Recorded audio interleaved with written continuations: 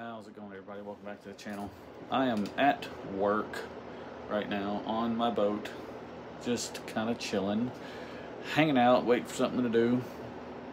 So I figured I'd make a video on how to swap batteries out in a key fob for a Jeep Wrangler.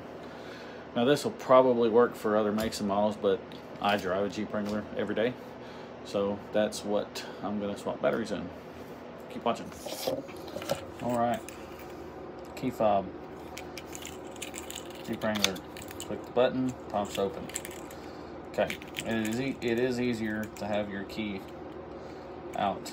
So on one end, you'll see this little notch right there. Okay, stick your screwdriver in there and just pop it apart.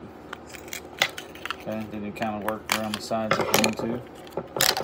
Pops right apart. See? And then, I don't know if the camera will pick it up or not, but there is a little screwdriver deal right here. Well, no, right there.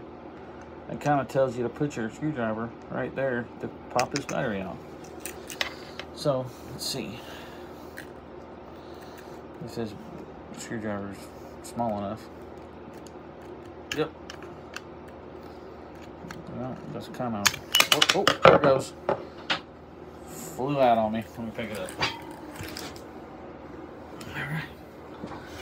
So, there it is. It goes right there. Now let's open up the whole Energizer pack here. Get the fresh battery out. Ugh. Man, make these things where you can't hardly get them out. Get out of there, little battery.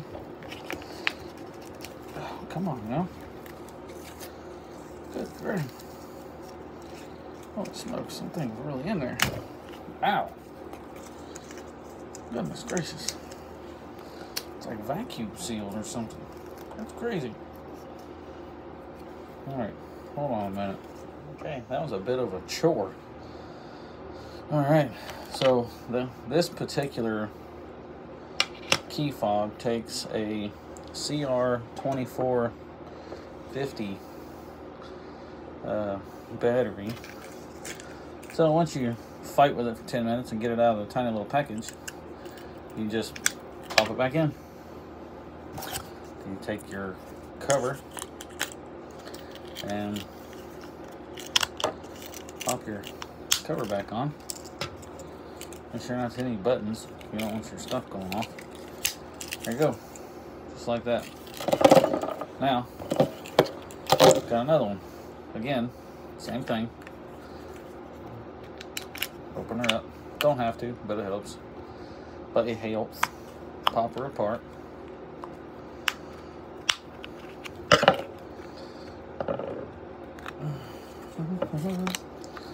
Pop that side apart.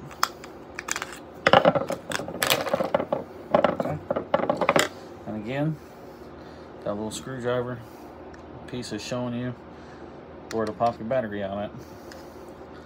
Yeah, kind of wedge it in there and pry it out. Try not to let it fly across the room again. There you go.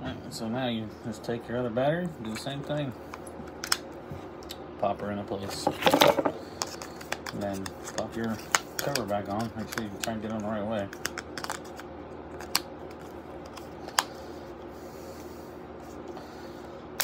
Pow. Good as new. There you go. Alright, so there you have it. Super simple how to pop new batteries in. I would recommend keeping your old batteries just in case the new batteries are bad, and you can pop an old one back in it, maybe get your vehicle started and get you to the store to get some more batteries. So I'm just going to keep the old batteries in my pocket until I go home in the morning, and hopefully we won't have any issues. So again, thanks for watching. Like the video, comment, share if you know somebody that needs a battery replacement and key fob. Super easy. Believe it or not, dealerships actually charge for that kind of stuff. They'll charge you like 40 or 50 bucks for a battery when, you know, you go to anywhere and get a couple of them for like $8 or $9.